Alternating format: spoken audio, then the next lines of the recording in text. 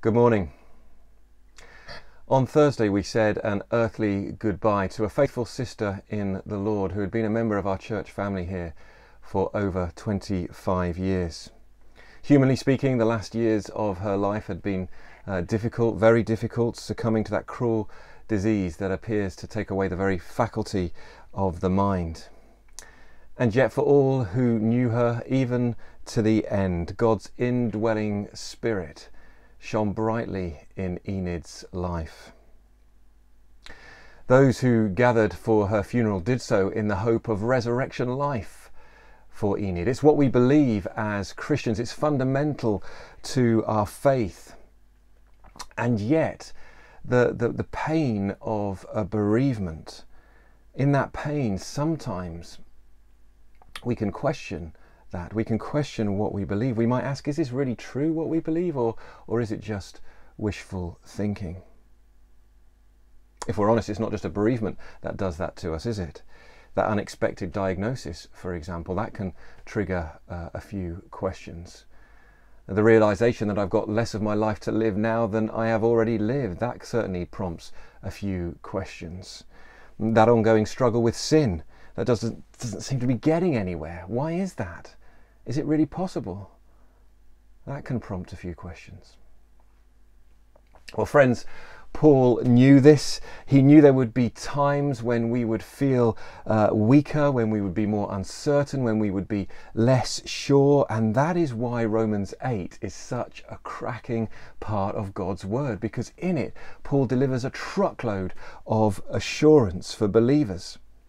And verses 5 through to 11 are designed in particular to give us assurance in this life as we battle against sin, and assurance in the next as we overcome death. So let's pray and ask God for his help as we look at those verses now. Let's pray.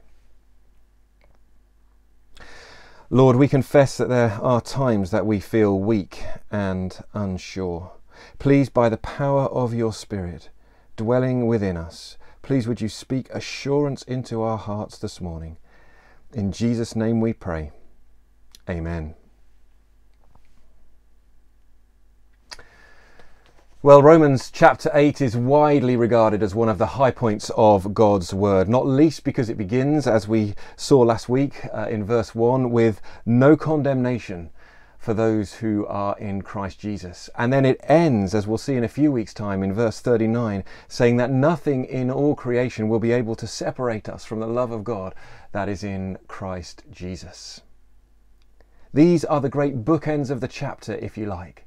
No condemnation, no separation. And everything that we read and understand in between that needs to be understood and read in that context.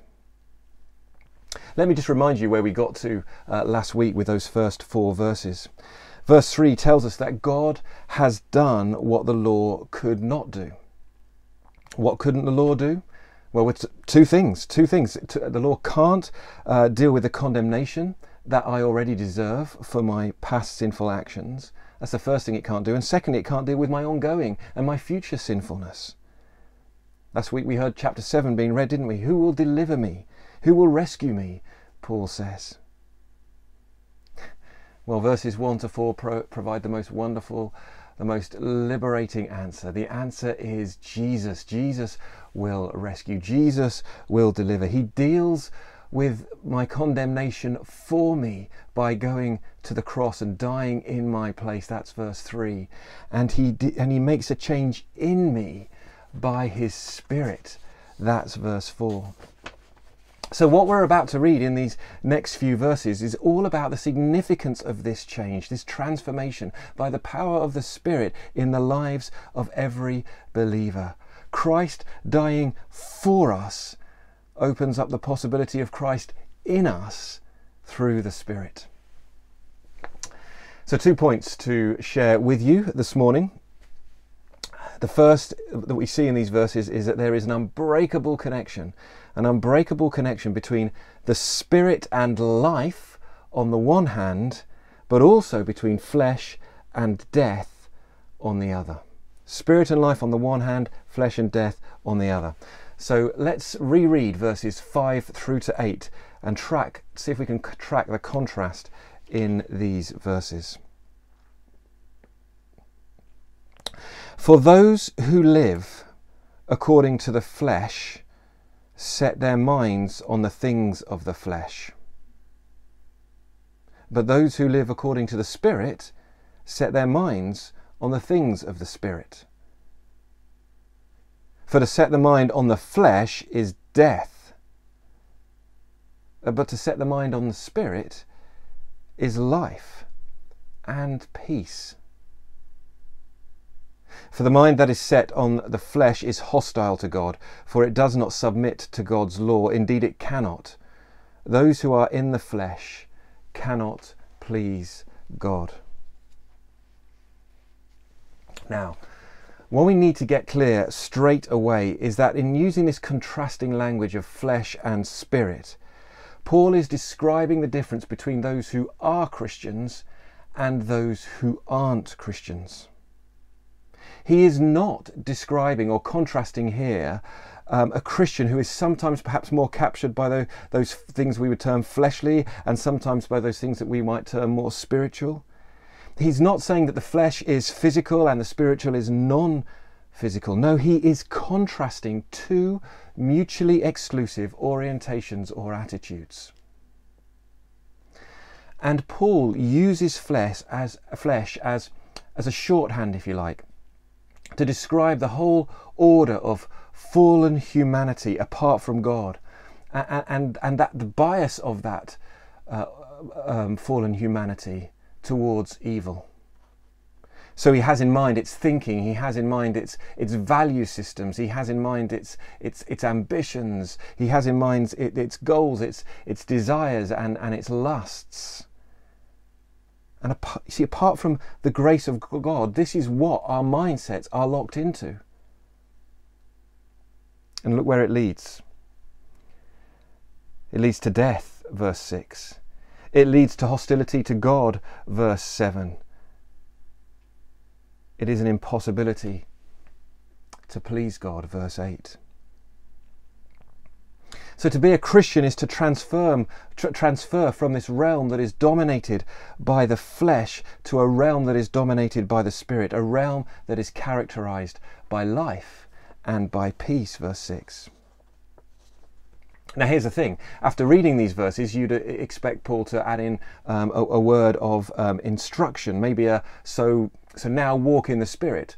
Or if not an instruction, maybe a warning or something, do not follow the ways of the world, it'll end badly. Maybe you're expecting him to do something like that. That will come, but these verses are unusually empty of any instruction or warning. In one sense, they're a preacher's nightmare, because I've got nothing to tell you to do. But that's the point. That's exactly the point. We are supposed to listen to these descriptions and be assured. Because our assurance doesn't come from what we can do, but from what God has done and what God has declared in His Word. If we depended on what we could do for our assurance, we'd be well and truly scuppered, wouldn't we? No, we listen to God, we believe in faith what He tells us He has done, and that is where our assurance comes from. And His Word here tells us that those in the Spirit, those who have become Christians, those for whom Jesus' death on the cross means no condemnation, those who have had their mindsets changed by the Spirit, those people have an unbreakable connection with God Himself. Verse 6 calls it life and peace, where peace doesn't just mean a state of mind or an emotion. No, it's talking about a reconciliation with God. It's talking about an end to hostility. It's contrasted with that hostility in verse 7. It's the opposite to that. It is a restored friendship with God. Now, Paul doesn't explicitly challenge his Roman readers here, but that doesn't mean there isn't a challenge. But it's not actually for the Christian. The challenge is for those who are reading or watching now and maybe thinking, this hasn't happened to me. The Holy Spirit hasn't changed my mindset. In fact, I'm not all that sure I'm bothered about pleasing God in how I live. I mean, I do live a good life. I don't swear. I don't drink too much. I give to charity. I try and put other people before myself. I live a good life, which in one sense is great, if this life is all there is. But if it's not, and those thoughts kind of resonate with you, then the implicit warning here is that such a way of living leads to death, and it leads to eternal separation from the very one who wanted you to come into existence. To ignore God, to deny his authority, to have your mind set in an opposite direction is a perilous situation to be in, a really, really perilous situation to be in. Maybe today would be a good day to ask the Lord to change your mindset to one that leads to life. Because once God has done that, once he has changed your mindset, you'll be on an unbreakable trajectory that leads both to life now and life into eternity. That's my second main heading this morning. It's from verses 9 to 11, an unbreakable trajectory. Verse 9 says, "You, however, are not in the flesh, but in the Spirit, if in fact the Spirit of God dwells in you." We might say, since the Spirit of God dwells in you. So if there's any doubt among Paul's original Roman readers as to which camp they were in, Paul spells it out for them here, and actually by implication he spells it out for all Christians down through the ages. They were on the side of the Spirit. We are on the side of the Spirit. Likewise, the positional status of those not in the Spirit is also clarified. He says, this is still verse 9, "Anyone who does not have the Spirit of Christ does not belong to him." Of course, to state that we are on an unbreakable trajectory to eternal life may raise questions. May raise questions such as, well, if this is true, why on earth do I keep on sinning? You know, consider the believer battling with specific temptations and seemingly winning, not just for weeks or even months, but years, winning for years. Surely this is evidence of their sanctification and their growth in maturity. And then, in a moment of weakness, out of nowhere, they find themselves in a place that they hadn't expected to be in again, succumbing to that same old temptation. Or what about our toleration of those so-called little sins? You know, those little things, a stretch of the truth here, or a bit of gossip there, an uncontrolled but justified outburst there, or a couple of more drinks here. They weren't that bad. It wasn't that big a deal. And then all of a sudden, what you thought was small, what you thought was inconsequential, has just blown up and caused massive ramifications, massive damage, hurt to those that you love. I was brought up short just this week by how easily I'd entertained lying in a bid to make myself look better in a scenario. I could go on, couldn't I, with my own personal examples. I could go on with hypothetical examples. How can we be in the Spirit and yet keep on thinking like that? How can we be in the Spirit and yet keep on doing that? How can we be in the Spirit and keep on saying that? Keep on giving in that way? We're back to the territory of chapter 7, aren't we? Why is it that I do the things I don't want to do and yet I don't do the things that I do want to do? Well, in one sense, of course, that comment perfectly articulates the truth of the Christian in this unbreakable connection and in this unbreakable trajectory. Because our very frustration at our actions, our anger, our despair, our repentance, our regret, our intention to resolve the situation and to try and get it right when we've got it wrong, all these things are evidence that we are on the unbreakable trajectory towards eternal life. Verse 10 says, "But if Christ is in you, although the body is dead because of sin, the spirit is life because of righteousness." In other words, if you are a believer, yes, it's true that your body is still subject to physical death and decay. Yes, it's true that you're still prone to sin. You're tempted to let the flesh take control. But it's also true that the Spirit is in you now, imparting life to you now. And as we said at the start, that's only possible because of what God has done for us through Jesus on the cross. It's incredible to think that without the cross, if the Holy Spirit took up residence in us, we would be utterly consumed. We'd be utterly condemned. We'd be utterly destroyed because of our sin.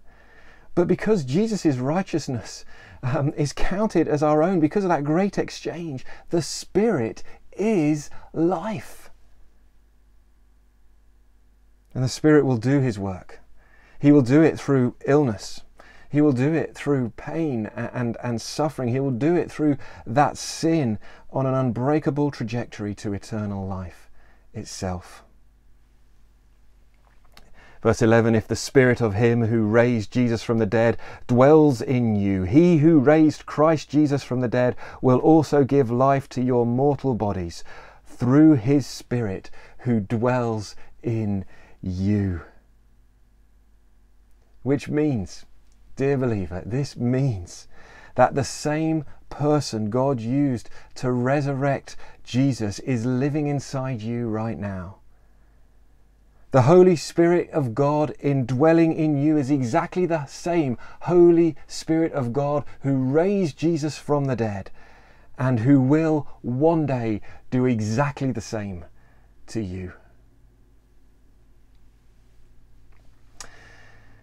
We're all in the midst of a trial right now, aren't we?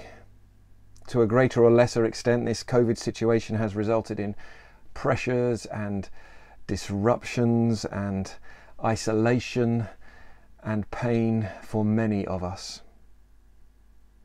On top of that, you may be in a situation where you are still coming to terms with the loss of a loved one. Perhaps you're looking down the barrel of a diagnosis for you or a friend that means that life will never be the same again. Maybe you've been praying for change in your life. Maybe you've been praying for change in someone else's life, someone close to you, and you've been praying for years and years now, and it seems more unlikely than ever that God is going to answer in the way that you long for him to answer. Or maybe you've just hit rock bottom, following yet another failed attempt to live like you want to live but somehow can't. If any of that is true of you, look at these verses. Hear what the Lord God Almighty is saying to you and the assurance that he is giving in these verses. You are in an unbreakable connection with him now, and you are on an unbreakable trajectory with him into eternal life. So take heart. The Spirit of God is in you, bringing life now, and one day what God has begun in part in this life, he will bring to perfection in the next. Let's pray.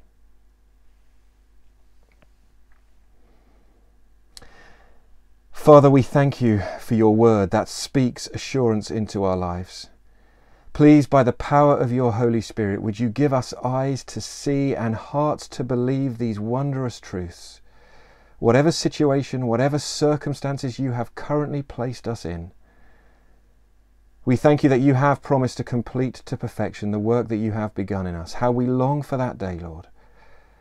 But in the meantime, would you help us to faithfully rest in the knowledge that we are being kept in an unbreakable connection with you. We praise you for that, Father. We praise you for that, Son. We praise you for that Holy Spirit. Amen.